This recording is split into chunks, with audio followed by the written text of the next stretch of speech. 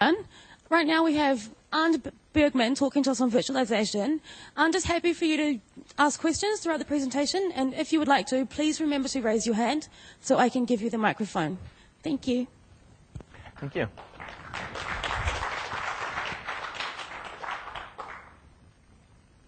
So I'm working on networking in KVM. Much of what I'm saying today will be for other hypervisors as well, or even across hypervisors. My talk will focus on three main areas. So most of you might be thinking, well, we have virtualization working fine today. Networking just works, so what's wrong with it? So, window. Yep. Right. So the three areas that I want to talk to you about that are possible to improve, still where some of these areas we need to do a lot, are features.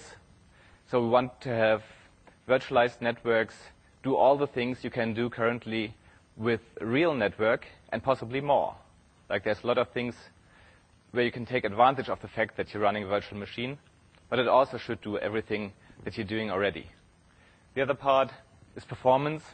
Obviously, you want to get it to run as fast as possible. If you have a virtual machine running, ideally, it should run at the same speed as the machine that's hosting it.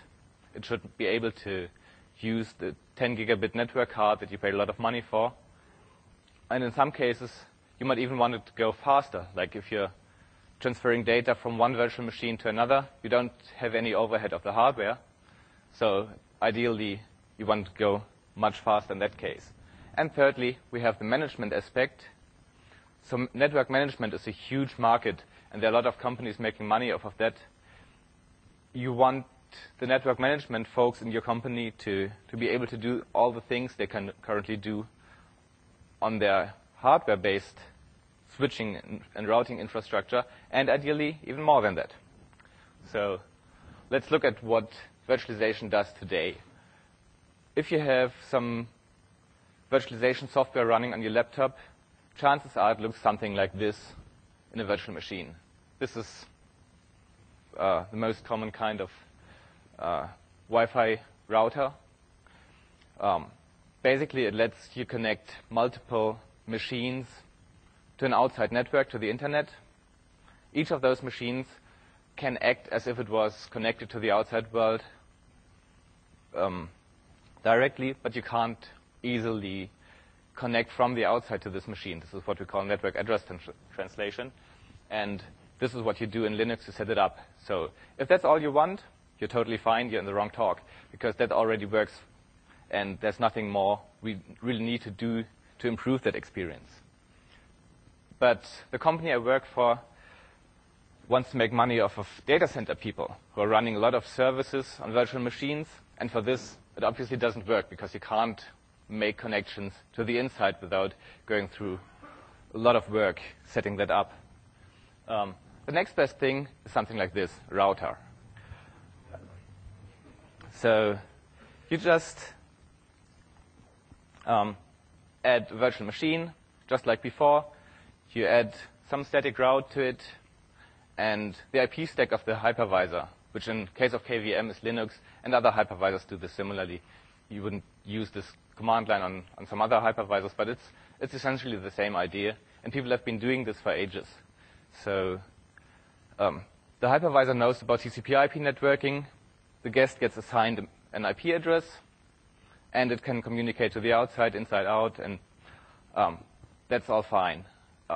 But still, there's some limitations, like you can't do dynamic IP address management with DHCP with this, at least not easily.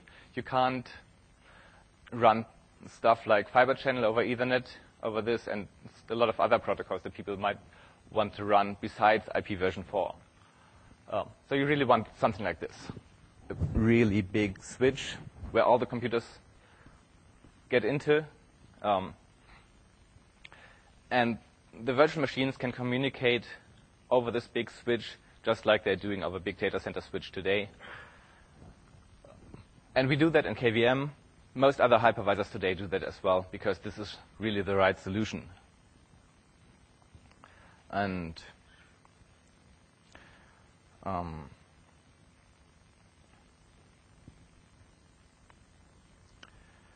so basically what we do here, we have a bridge inside of the hypervisor, and this extends your Ethernet segment into a number of virtual machines.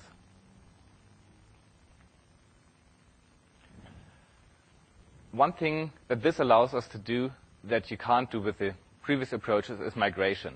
We can actually move a virtual machine from one hypervisor to another hypervisor running on a different machine. And that's a great feature of virtualization. That's one of the reasons why people want to use virtualization in the first place. So what do we need to get that really running? One thing that we need is having unique MAC addresses. So every MAC address in the migration domain needs to be different from all the other MAC addresses, because if they're the same, things start breaking. So normally, MAC addresses get assigned by the person that sells you the hardware. So each Ethernet NIC has its own MAC address that's globally unique. If you have virtual machines, usually what we do is the hypervisor calls the function to generate a random MAC address. And since it's random, it might not be unique. It almost always is, but in theory there's a small hole. So one thing that we do in hypervisors, and we're just about to add that to KVM, is managing sub-partitioning of the MAC address space that we're using for virtual machines. So we have a fixed prefix that we assign to a hypervisor, or a group of hypervisors in which we want to do migration.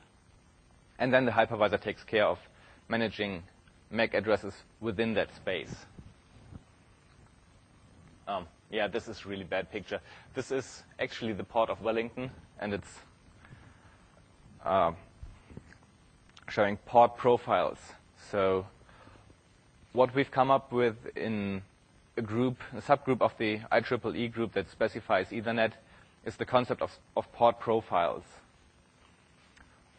We define a port profile on the switch, which can be a virtual switch, or which can be an actual hardware switch. We'll come to that in a bit. But in both cases, we have a port profile specifying any sorts of access control rights. You can limit what kind of protocols a guest can use. You can limit what MAC addresses you can claim to have, and all sorts of things. You can do bandwidth limitation.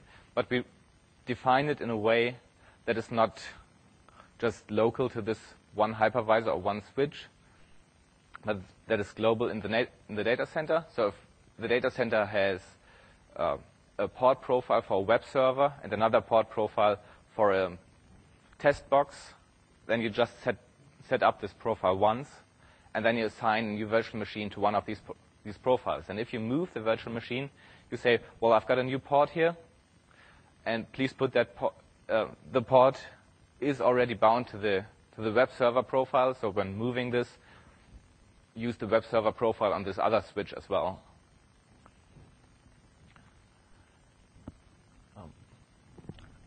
So that's all for the features for now. So migration is the most important feature that we get by using virtualization, and we still need to do some work to get this actually running everywhere, but the basics are done there. So let's take a look at the performance aspects. So let me first describe to you very briefly what the networking stack in KVM looks like. And the other networking stacks are not that much different. First of all, we have a driver that drives the guest network card. The guest network card is an emulated NIC, and the operating system running in the guest needs a driver for that. Then we have QEMU, the other half of that. We have a tab in the hypervisor, basically connecting QEMU to the host kernel. in the host kernel, we have a bridge, and finally another driver that's driving the real hardware, as you can see. And on top of that, we have the NIC. For those of you who are not from New Zealand, Nick is a member of the parliament and is apparently well known to most people here. I didn't know him before. Ideally, what we want to replace all this with is exactly this, nothing. The less we have from this stack, the better, because each part of that adds a specific amount of overhead. So ideally, the guest would just do magic and talk to the wire and be done with it. And we can get pretty close to that if we do device assignment. That is, there are multiple words for this. Intel calls this SRIOV or VTD. IBM calls this HEA or some other things. It's basically all the same. The idea is that you give a guest control over actual hardware. You let it poke the registers of a card, or you let it do hypercalls to interact with that card directly. And it doesn't get much faster than this. So you cut the hypervisor out of the picture. Most of what the hypervisor does is completely bypassed, and the guest directly talks to some hardware. The switch actually becomes part of the hardware. So cards doing this will typically have the equivalent of the Linux bridge code running on the NIC itself. And when one guest talks to another guest, it sends out the frame to what it thinks is the real network card, and that network card just turns that frame around, sends it to the other guest on the incoming path, which is nice from a CPU load perspective, and it may or may not add some latency to the path between virtual machines. The biggest disadvantages of device assignment are, first of all, you need to have an IMMU supporting this. And if you have an IMMU, most hypervisors actually require you to pin all the memory of the guest into main memory. And that means you cannot give the sum of all guests more memory than you have sitting in your system. And that's a serious limitation, because one common scenario for why you want to run virtual machines is to save memory. You want to buy less memory than what the total of what each machine uses at peak time. And you want to have some ways of paging out parts of a guest when they don't need all their memory. And another limitation is that this pretty much prevents you from doing migration, which is one of the great features that we want to gain in the first place. The reason for this is that the guest knows about the state of the hardware knows partly about the state of the guest, and you can't migrate them separately. So you have to do an awful lot of work to really migrate a guest with the state of the physical hardware together. So that's no good. So we should probably look at what other ways we can do to slim out the whole stack. First part, we've seen it before, this is the guest driver. Typically what we do is we emulate something like an Intel E1000 card or some other NIC that the company used to build before, and the guest just uses its native driver for that, and we emulate it in QEMU.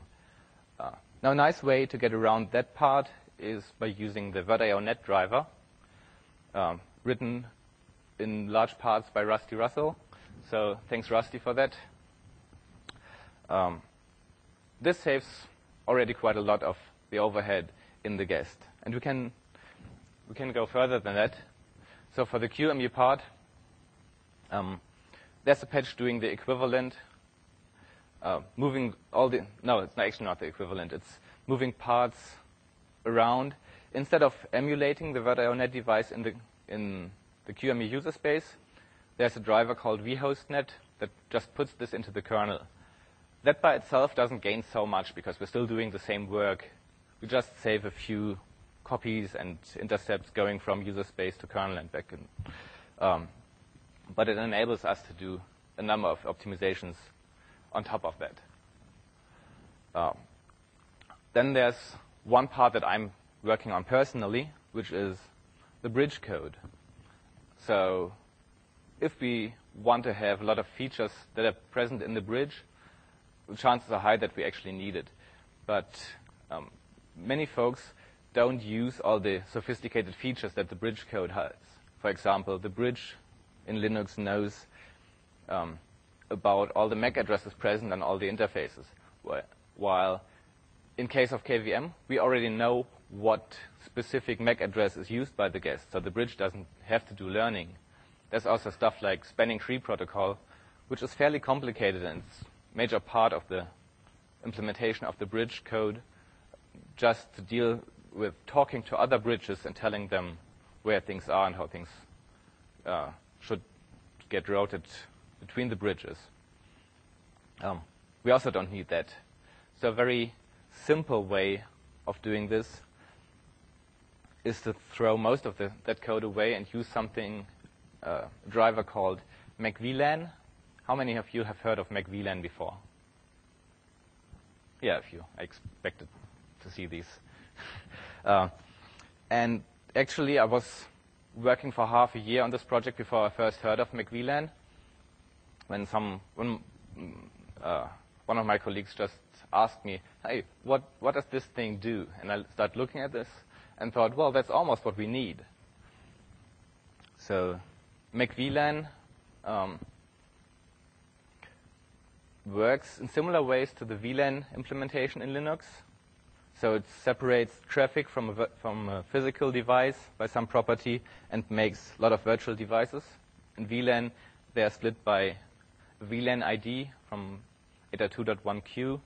In case of MacVLAN, we just separate them by the MAC address of the destination.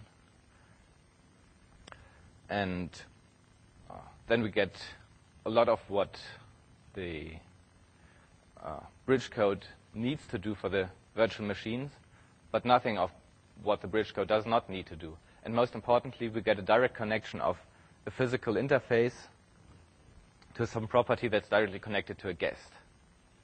And one driver that I really need to submit now, I wanted to get it into the previous kernel version, and I didn't make it there, and still fixing some bugs, but I really want to get it into the next version, is a tab interface for MacVLAN directly, so that we don't need to connect two separate modules in the kernel, passing frames over a socket, but instead we just have one very small module that talks to QEMU directly and talks to the hardware directly, and that hopefully cuts out a lot of the overhead.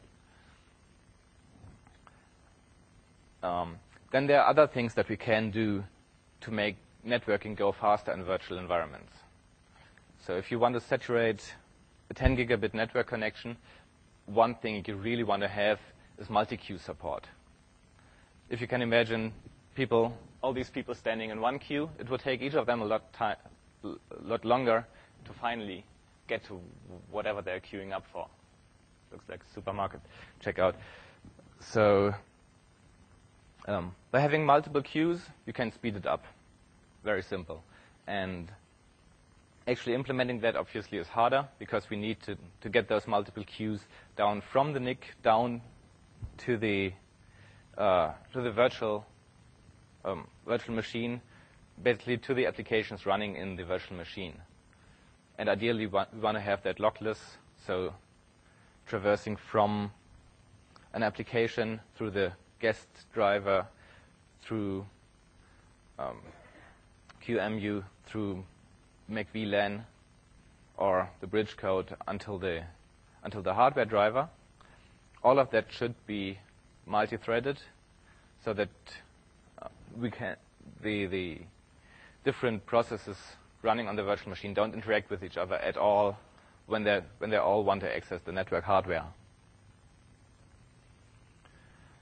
And the other part that we want is zero copy. So zero copy is a funny term, because zero copy never means that you don't copy at all. It just means copy one time less than we used to do. Right now, we copy every frame at least twice. When a guest application wants to send out something to the network, we copy it to the guest kernel, and the guest kernel is equivalent to the host user space in case of KVM. So we copy it again from the from the host user space to the host kernel, and then from there, obviously, we copy it over the PCI bus to the actual network hardware. And we want to cut out at least one of these copies, and we call that zero copy. For transmit, this is still fairly straightforward. What we do is instead of copying from the host user space to the host kernel, we take the socket buffers in the kernel and let them point to the pages of the host user space, which are the guest kernel, which has already copied them into it. Or it could actually be doing some optimization itself, so it did not have to copy actual user space pages from the guest user space. That's still not done, but it should be fairly simple to do. The harder part is doing zero copy receives. There's a question?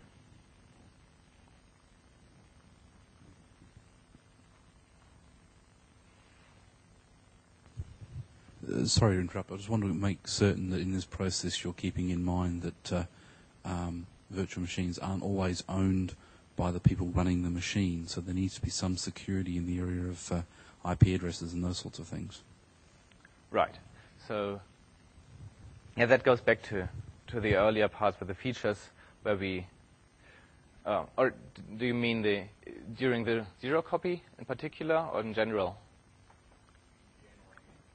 Okay. So in general, that's really the job of the bridge code that needs to take care of this. So bridge or tab. Well, we're already taking care of that right now in the current stack, but it's an important point especially with the zero copy, because on zero copy receives, the network card needs to find a way to decide where to copy the page, and there's a small difference between trying to copy it into the ideal page most of the time for performance reasons, or never copying it into a wrong guest for security reasons. Because by definition, a guest must not be able to see the network traffic that's only meant for another guest.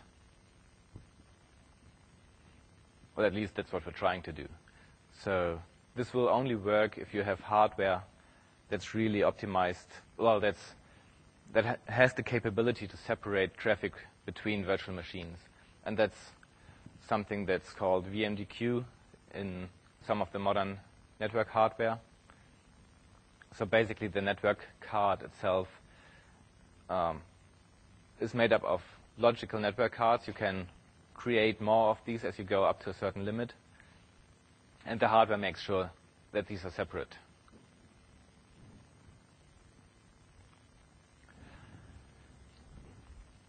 Coming to the third aspect of my talk, the management.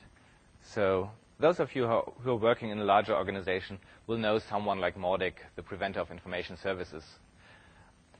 He's the one who's responsible for maintaining network security and for keeping the network running. And it would be very wise not to mess with him, because he has the power to take off, to do anything to keep you from working. You also don't really want to have him poke on your machines. You don't want to give him a root account on your machine. So if you're running virtual machines on a hypervisor and you're responsible for running that hypervisor,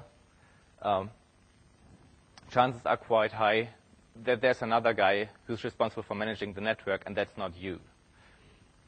So if we have the switch in the hypervisor being managed by Linux tools, then you need the root account on the Linux machine just to do any settings there, or even just to look at traffic statistics. And that's something that Mordek wants to do.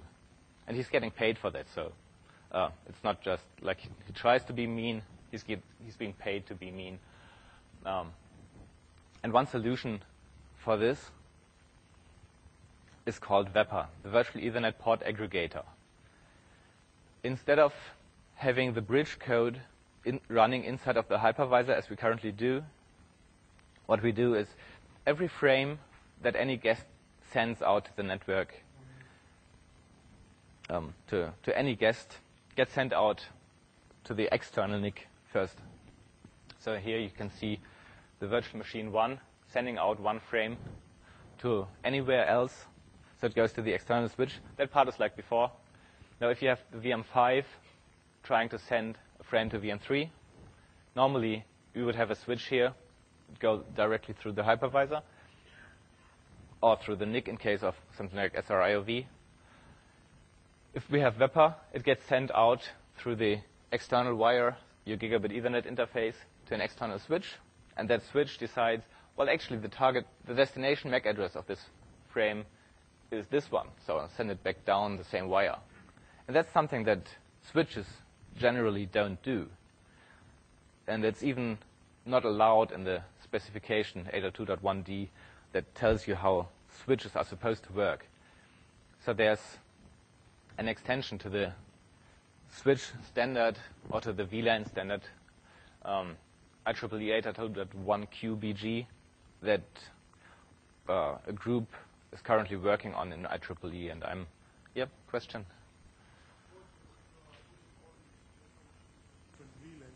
Wait for the microphone. You mentioned that you're putting the VMware on different VLANs. How are they communicating? They need some kind of inter-VLAN routing, right? So if they're on different VLANs, they, by definition, don't communicate directly. This is not talking about VLANs at all. It's just part of the same general standard, but this is not using VLANs. If you have one VLAN for VM1 and another VLAN for VM3, then they will not talk directly here. They will also not talk through the external switch, because the switch manages the separation between VLANs. Unless you configure the switch to do some IP routing between the VLANs, for example. Yes, that's the layer 3 routing. That that's the multi-layer switch. Is that what you're talking about? To do a layer 3 routing on a layer 2 switch? Yeah, that's one way to connect VLANs, and I'm not that much of an expert of how VLANs are managed, but in general, if you want to have hosts on separate VLANs, then the intention is to have them not communicating with each other, or have them communicate in a very controlled way, for example, by IP routing. There was another question somewhere? Oh. But there's another problem with this, because you might want to have a more sophisticated setup. For example, you might want to have some of these guests be bridged directly. You want to run the bridge code inside of Linux between some machines, and you still want to run this port aggregator between other machines. Or you might want to have machines that don't communicate with another at all. And that's where the multi-channel aggregator comes. So the multi-channel aggregator is an extension to that again. And even Webper is not standardized yet. The multi-channel stuff is even further out. The implementation is something very close to VLANs. So we tag every frame going out from the hypervisor with some information that tells the switch which channel something goes through. This is one big wire, and we have logical channels on here. And each of those channels has a separate tag. It could be a VLAN tag, and we can combine this with VLANs. So we can have multiple tags in front of the actual frame, and then these could be in separate VLANs, but still on the same port aggregator, but they're in the same channel communicating down here. Yeah, question?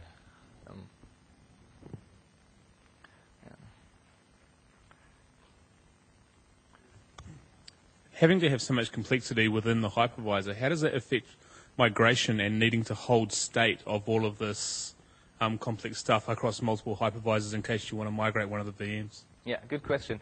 So this is all part of the port profiles. I talked about the port profiles earlier, and the port profiles are actually developed in closely together with this stuff.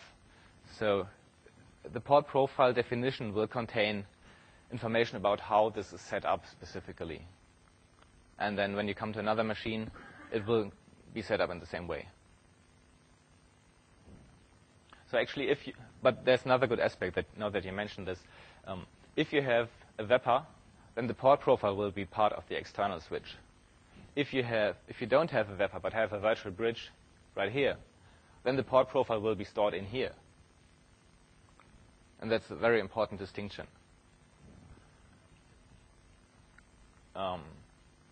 If you have something like this, I don't actually know how it's supposed to be specified. It's probably, we treat one port that's on its own channel, we will treat that very much like the wrapper here. Now there are other solutions for solving the management problem. One thing that has been developed for quite a while is an open source project called Viata. There's also a company, Viata, behind that project, but most of the stuff they have, or I think even all of the stuff they have, is completely open source, and you can download it from here. They started out as a project replacing expensive proprietary router boxes with a standard Linux PC box and network cards running standard open source software to do exactly the same thing that the expensive proprietary stuff does. Now they've went on and moved the same code into a virtual machine. So you have your router or switch management code running in a virtual machine, managing the hypervisor that it's running under. So in this case, Mordek can just log into that virtual machine, and Mordek will not be able to mess with the system setup, but he will be able to mess with the network setup in all the ways he likes to do it. So that's pretty cool. Another project that's a lot further out is something called Open vSwitch.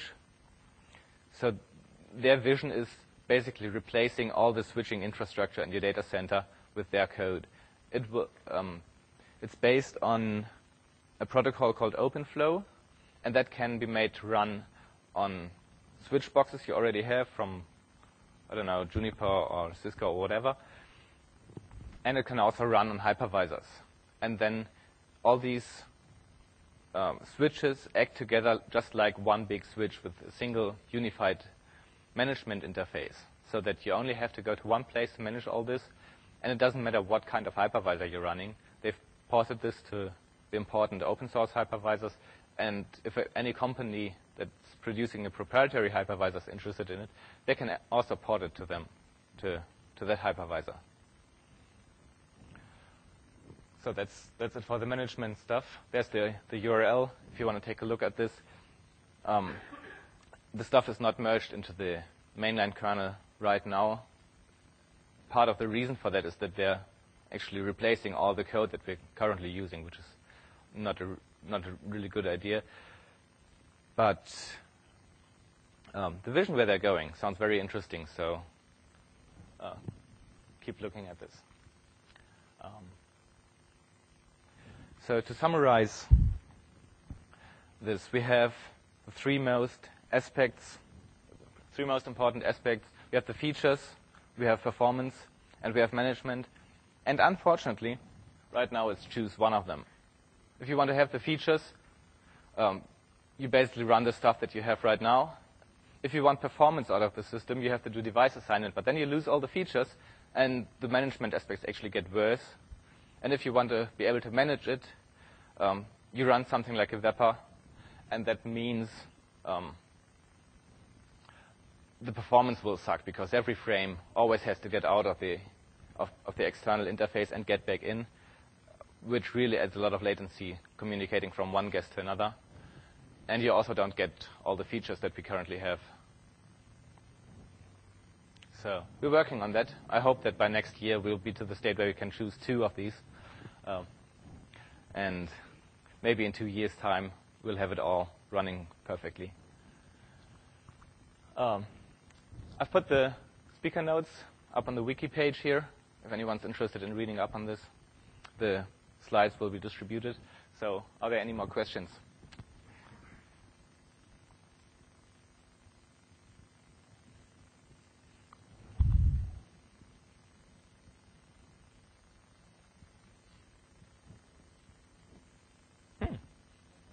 No questions at all?